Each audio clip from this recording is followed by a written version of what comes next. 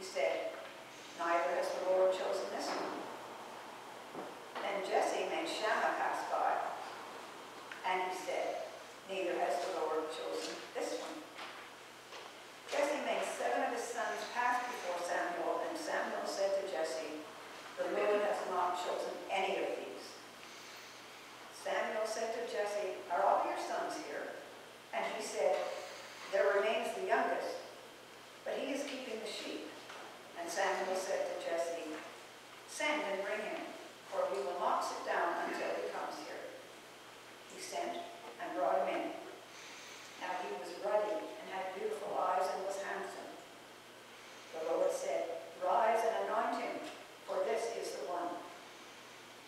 Then Samuel took out the horn of oil and anointed him in the presence of his brothers, and the Spirit of the Lord came mightily upon David from that day forward. Samuel then set out and went to Ramah. Hear what the Spirit is saying to the churches. Thanks be to God.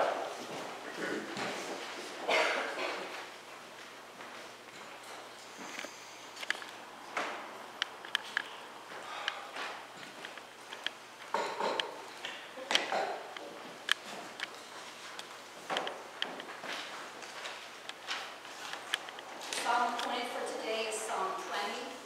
We will read responsively by half-verse. May the Lord answer you in the day of trouble. May God defend you. Send you help from his holy place. And strengthen you out of Zion. Remember all your offerings. And accept your sacrifice. Give you your heart's desire. And prosper all your plans. We will shout for joy at your victory and triumph in the name of our God. May the Lord grant all your requests. Now I know that the Lord gives victory to his anointed. He will answer them out of his holy heaven with the victorious strength of his right hand. Some put their trust in chariots and some in horses. But we will call upon the name of the Lord our God. They collapse and fall down. But we will rise and stand upright.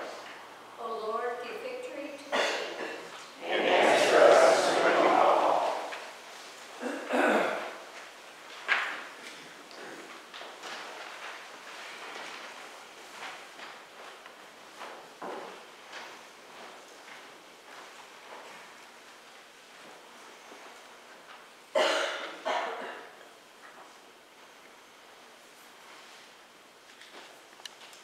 The second reading is taken from Paul's second letter to the Corinthians, chapter 5, beginning at verse 14. For the love of Christ urges us on, because we are convinced that one has died all for all. Therefore, all have died. And he died for all, so that those who live might not live no longer for themselves, but for him who died and was raised for them. From now on, therefore, we regard no one from a human point of view, even though we once knew Christ from a human point of view. We know him no longer in that way. So if anyone is in Christ, there is a new creation. Everything old has passed away. See, everything has become new. Hear what the Spirit is saying to the churches. Thanks be to God.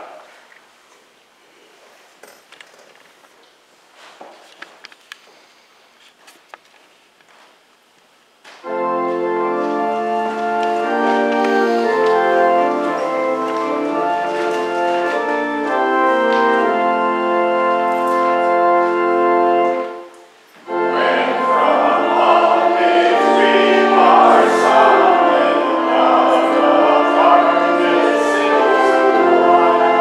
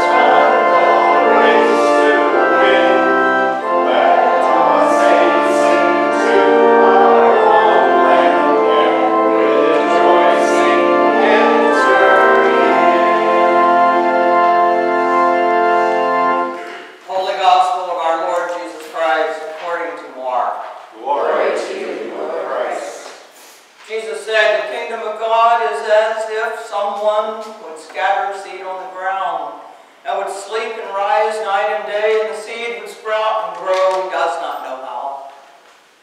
The earth produces of itself first the stalk, then the head, and the full grain of the head. And when the grain is ripe, at once it goes in with a sickle, because the harvest is come. He also said, with what can we compare the kingdom of God, or what parable will we use for it? It is like a mustard seed, which when sown upon the ground is the smallest of all the seeds of earth. Yet when it is sown, it grows up and becomes the greatest of all shrubs, puts forth large branches, so that the birds of the air can make nests in its shade. With many such parables he spoke the word to them as they were able to hear it. He did not speak to them except in parables, but he explained everything in private to his disciples. This is the gospel of the Lord. Praise to you, Lord Christ.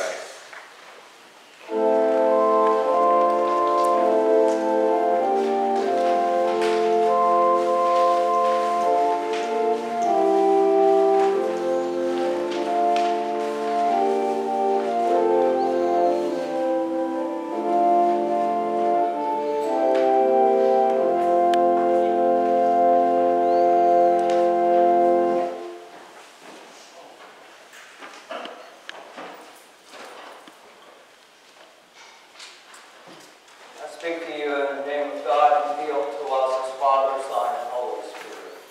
Amen.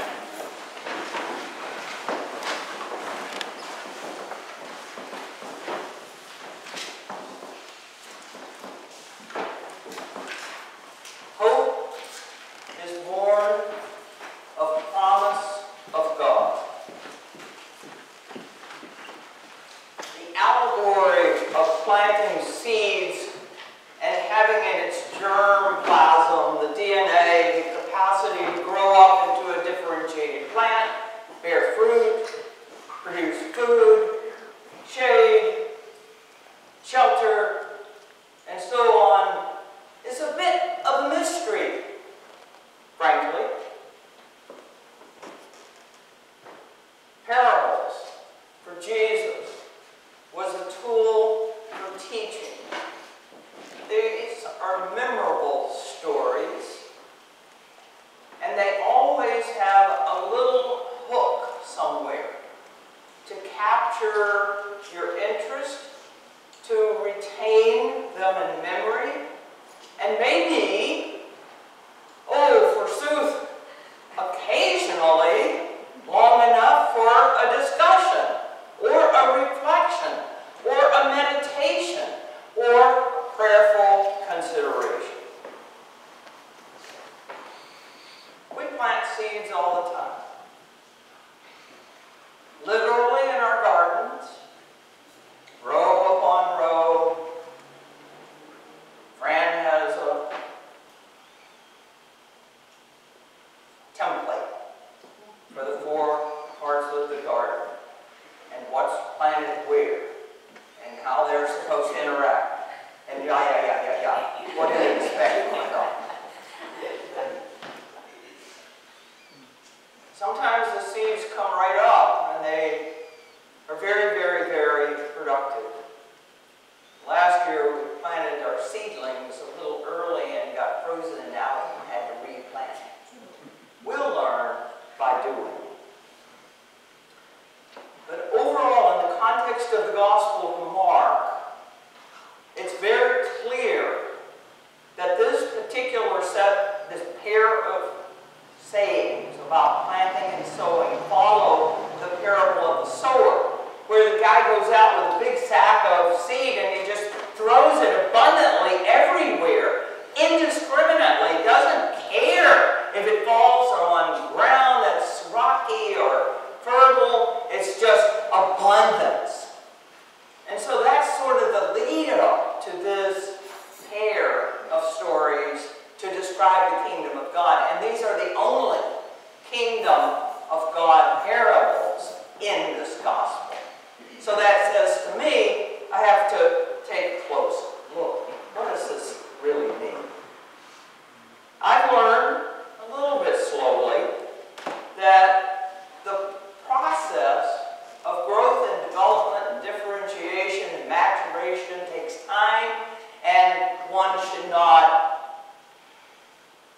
intrude. When I was a young child, I was given a black American saddle horse. Her name was Molly. She had a blazing white star on her forehead. She was very gentle. A 7-year-old could ride her. And I did. Daily. And I fed her oats and corn, and she was a bit plump. I remember as a child getting in the saddle and my legs sort of sticking straight out. But she was also recruited once a year by the hand that worked the farm to plow the garden, the big garden.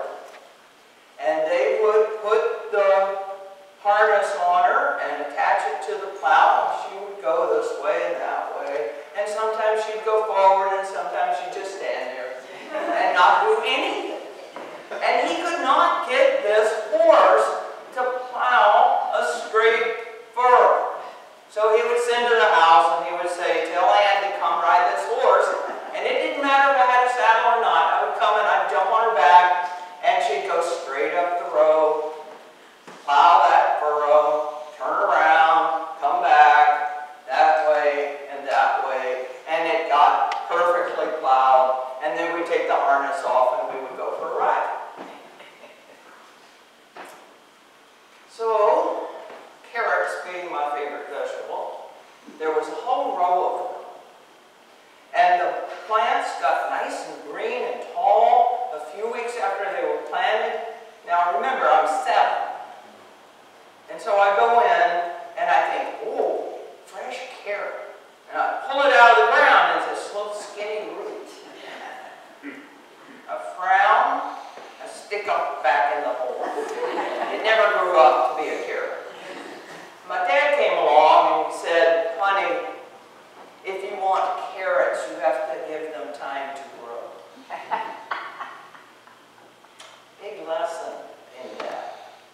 I think sometimes we interfere with our inner growth.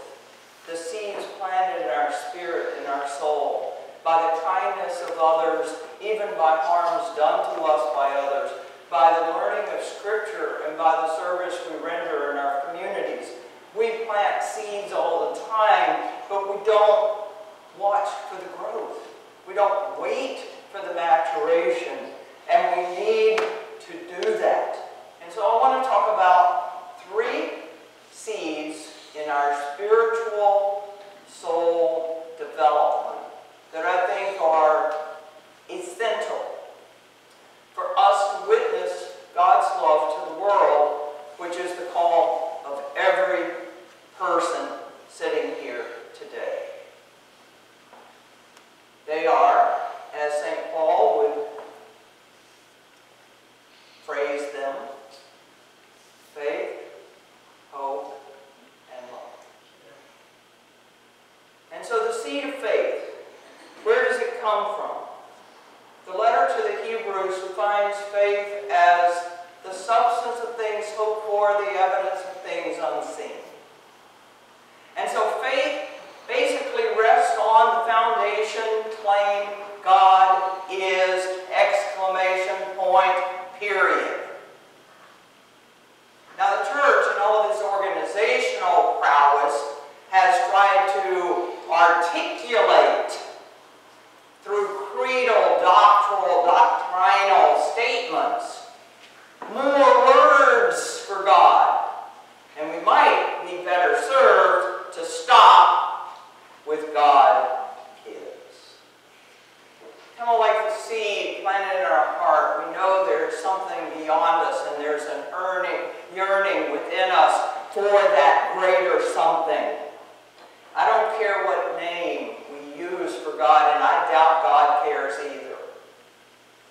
And so our God plants in us the desire for our relationship with God. That's what I believe. How do we feed our faith? Our hope is born of God's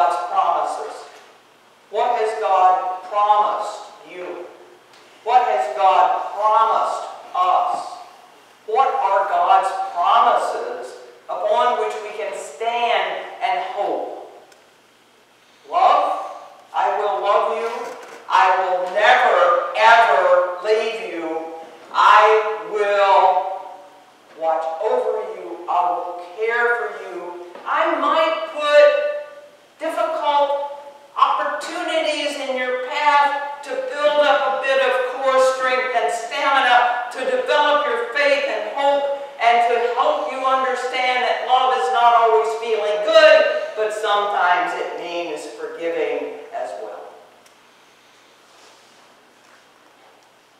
So God is present. That is the promise.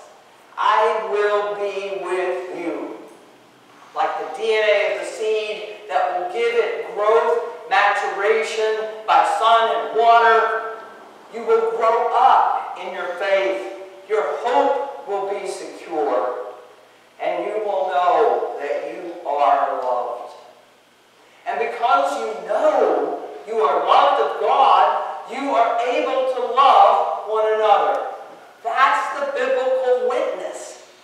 So, brothers and sisters in Christ, take notice of how the seed of faith, the seed of hope, and the seed of love has taken root in you. How is it growing? Have you inspected its roots lately and tried to stick it back in the spirit of the soul? Or are you nurturing it with prayer and fellowship and sacrament and peaceful rest and meditative silence? I cannot do this homily on Father's Day this year without paying some respectful thanks to God for my dad. He may have been the single most influential factor of my life and development. When I was a child, I didn't see him as much as I wanted. He worked away from home drilling oil wells. We lived wherever he drilled in the summer. But that man would drive all night to be at home Christmas morning when we were children.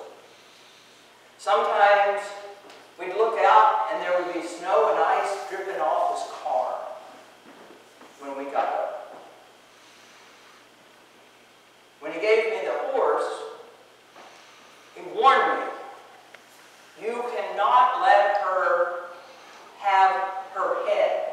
Do not race this horse across the pasture, because if you do, she will take the bit in her teeth, you will not have control, and you could get hurt.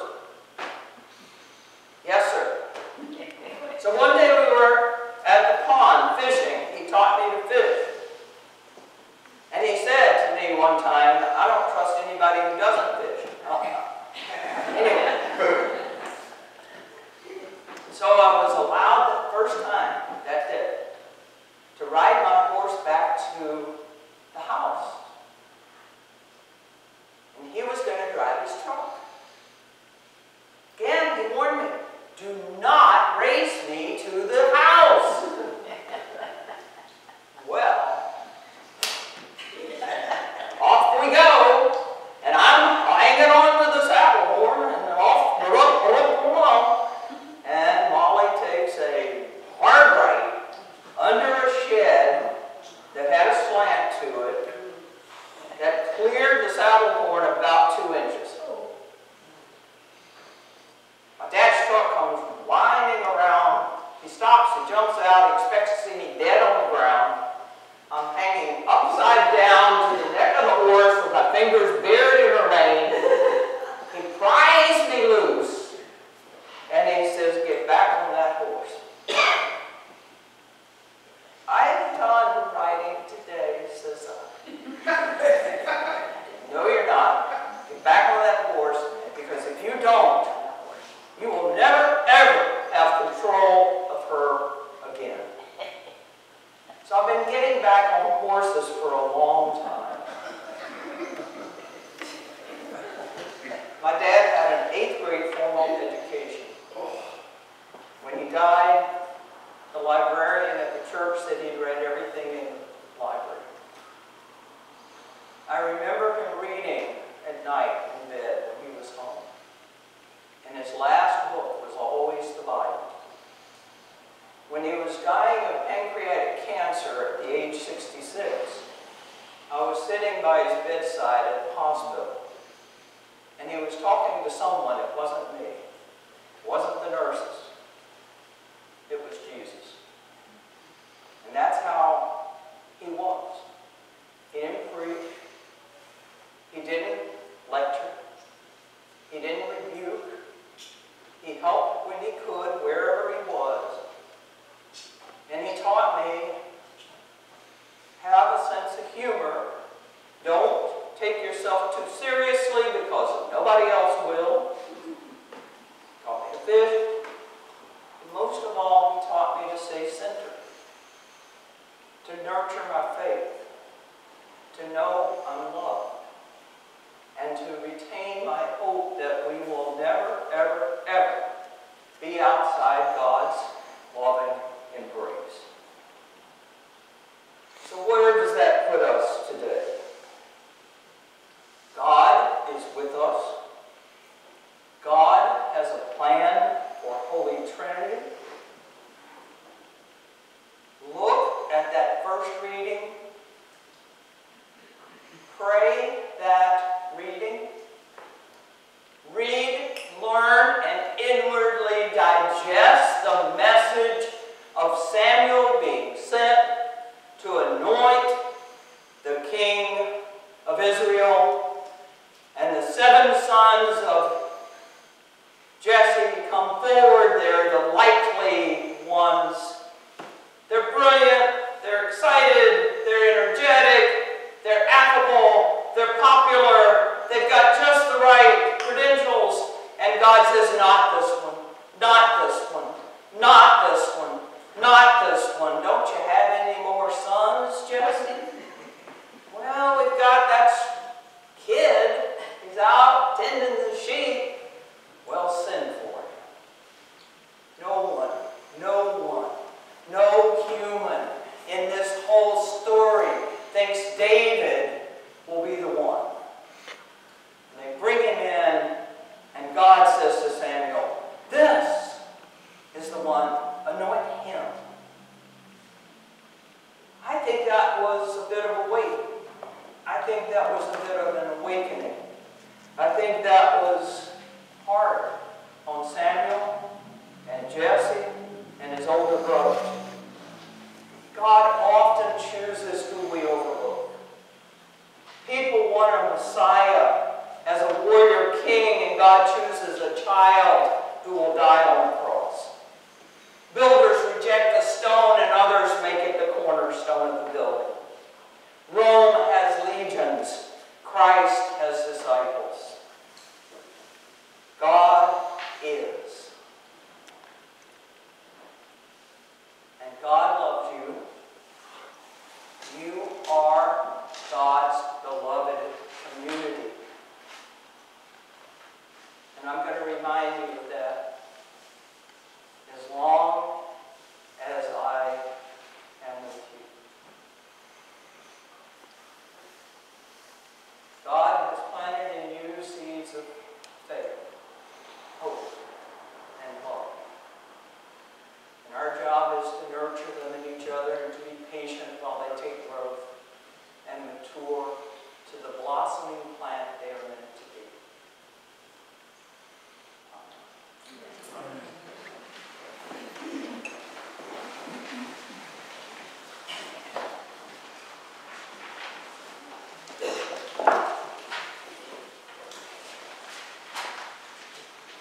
So let's try out the words of the church in confirming our faith according to the Nicene Creed.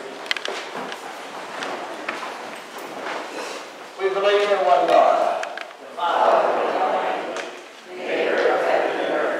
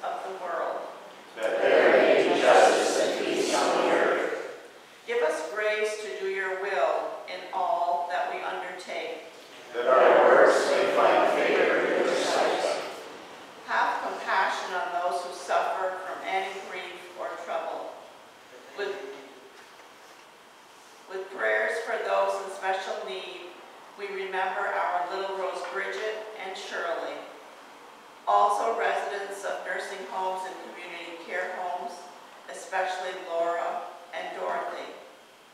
For the sick in body, mind, or spirit, especially Dolly, Jeff, Frank, Kathleen, Lori, Tobias, Lynn, Cora, Donnie, Anya, Alton, Bishop Tom, Diane, Donna, Jean, Evan, Julian, Charlie, Kyle, Michael, Jim, John, Linda, John, Paul, David, Danny, Anson, Jim, Doreen, Sandy, and for those that we now name in our hearts, that they may deliver their distress. Give to the departed eternal rest, especially Genevieve Rowell. The light perpetual shine upon them. We praise you for your saints who celebrate a birthday or anniversary, especially Tammy Farr, Cindy and Alan Monahan, and Christy Briette. We give you thanks. Holy And life-giving God, guide the transition team as they evaluate prospective rector candidates. Almighty and eternal God, ruler of all things in heaven and earth, mercifully accept the prayers of your people and strengthen us to do your will through Jesus Christ our Lord. Amen.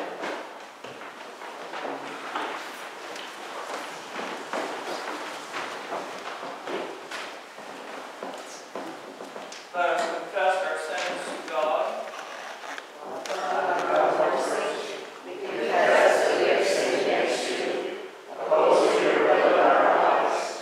We have denied your goodness in each other and ourselves and the world you have created. We repent of the evil that enslaved us, the evil we have done, and the evil done on our behalf. Forgive, restore, and strengthen us through our Savior Jesus Christ, that we may abide in your love and serve in your will. Amen. The grace of God, through the grace of God, know that your sins are forgiven, that your eternal life is secure in the hands of your Creator. Be at peace. I know I do. Peace of the Lord be always with you. Also with you. I talked to a friend last night by phone, and I said, I'm trying to work on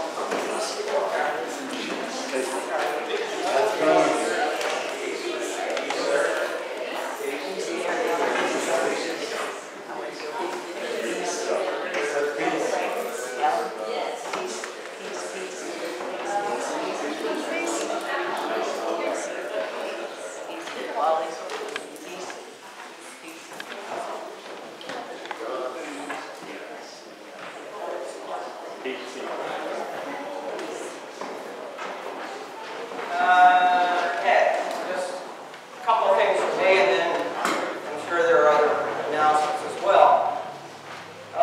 Number one, Doreen is doing well. She had a doctor's appointment late this past week, and she's out of the keeping her head down while the bubble they put in to repair that damage in the retina is it sore. So she appreciates your prayers, and she said as soon as she can see clear enough, she'll write you a thank you card for the bag. It was really thoughtful of you, and she appreciated it very much. Please keep Linda in your prayers for tomorrow, because she has, we hope, the final step of her procedure to get her pacemaker going and continue the healing process for her heart and health. So please keep her in prayer tomorrow. Yeah. Hi. So the prayer about holy and life-giving God guide the transition team as they evaluate prospective rector candidates. So we met Friday night and we evaluated the candidates, and we came got to consensus on moving a name forward to the vestry. And so the next step is, if the vestry agrees, then the person is offered the position, a letter of agreement is agreed upon, and the bishop has to approve the person. And after all that happens, then you can know the name and all the details. So moving through this process is a little bit like watching a garden grow. Yes, You gotta weed from time to time, and there are things that work and things that don't, and disappointments along the way, and so you've got to continue being in the moment. So I solicit your prayers as well for the vestry tomorrow night. Sometimes when the process seems fraught with danger is where we need to take a moment and be sure our discernment is tuned up and that we're really listening to God and we're not just doing what we want. And so that's always the challenge in discernment. But remember, there's discernment on the other side too. And so any candidate that might be considering Holy Trinity is in discernment. At the same time, Holy Trinity is in discernment about the candidate. So that whole process is a little bit like Samuel looking at Jesse's sons. Anyway, think about it and do not despair. God has a rector in mind for you. I am sure of it. What you doing? Yeah. That would probably not fly with the bishop since I am way past retirement age. However, I can tell you, Fran and I had a Zoom council with Flo Ledger last night, who lives over in Essex, New York, in preparation for Monday. We too seek spiritual advice and counsel and guidance. And I am not ashamed to say I have had a spiritual director for at least 25 years. Flo is as good as they get. And I have not always followed her advice, and it ended up just about like not following my dad's advice. So I've learned that there are voices that are sent that I should pay attention to, and that she's one of them. And after our consultation, Fran and I talked by phone, and we want you to know we care deeply for you. We think you're wonderful people. We think this is a parish with incredible potential. And we want to see you grow and flourish. So we're in it until we're not. Whatever that takes. Okay? So walk in love as Christ loved us and gave himself for us, an offering and sacrifice to God.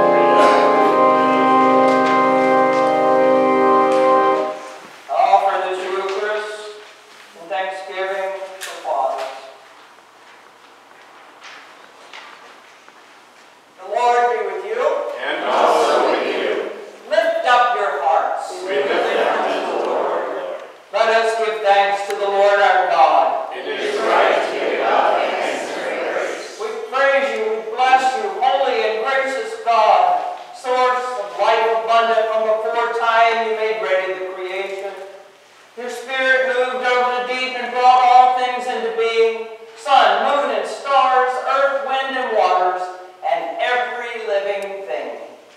You made us in your image and taught us to walk in your ways.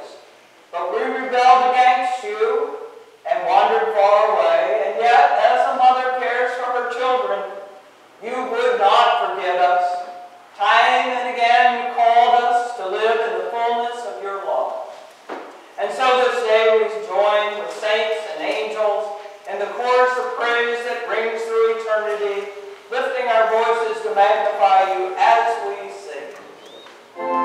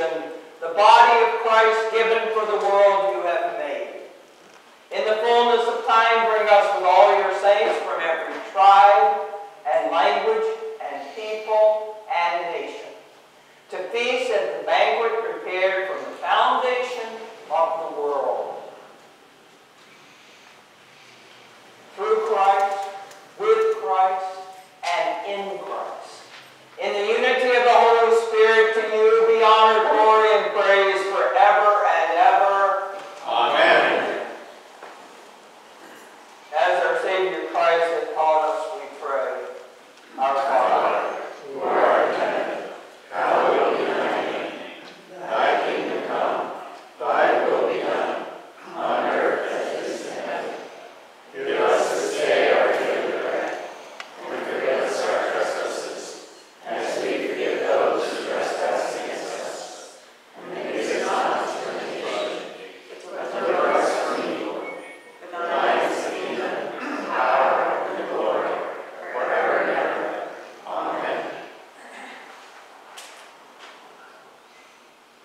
We break this bread to share in the body of Christ. We are many are one body, for we all share in one bread. These are the gifts of God for the people of God. Holy food for holy people.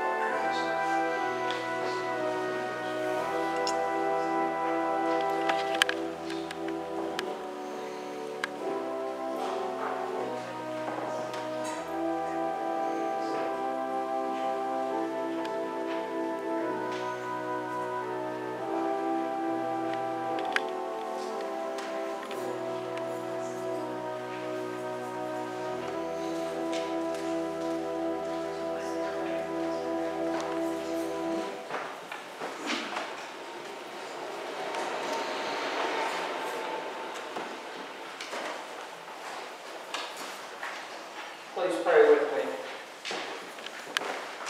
God of abundance, you have fed us with bread of life and the cup of salvation. You have united us with Christ and blood. You have made us one of all your people in heaven and on earth. Now send us forth in the power of your Spirit, that we may proclaim your redeeming love to the world and continue forever in the risen life of Christ our Savior. Amen. Pilgrim God, bless us with courage when our way is fraught with danger.